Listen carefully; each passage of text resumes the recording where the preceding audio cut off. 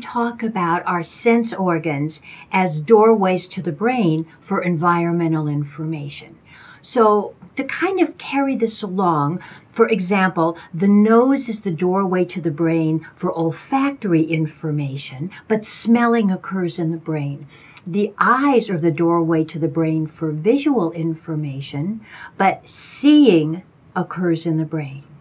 And the ears are the doorway to the brain for sound, but hearing occurs in the brain. Now, when we say sound, what we really mean is auditory information, knowledge.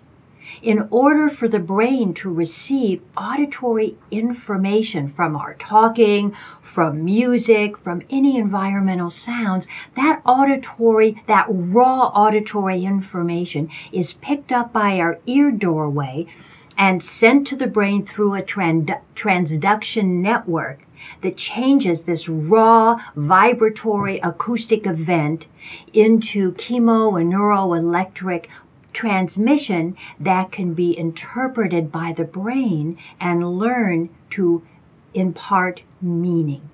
And what hearing loss is, therefore, is a problem in this doorway transmission route. Something is impeding auditory data, this raw information from the environment, from getting to the brain. And it could be fluid in the ears, it could be a sensory neural hearing loss, any number of problems in this doorway.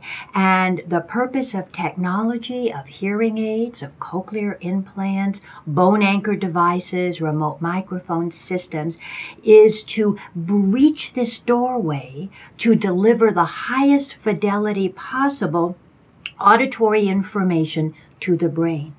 Now, as good as these doorway devices are, they are not perfect replicas of an intact doorway.